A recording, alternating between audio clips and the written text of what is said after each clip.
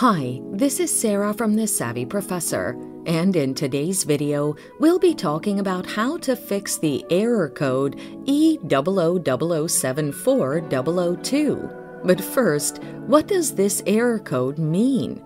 This error code means that the primary unit, or ITB, isn't in a good position.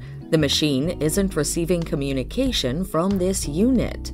The following are some of the common causes of this error code: a problem with the connection in the ITB unit, a problematic connection between the ITB and the DC controller interface, a problematic primary belt, damaged gears in the ITB, or your machine needs a service.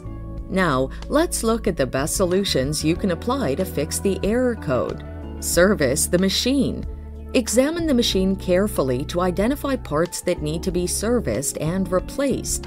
Professional help is preferred. Be keen on parts like the fuser unit, rollers, developer unit, and toner drum unit.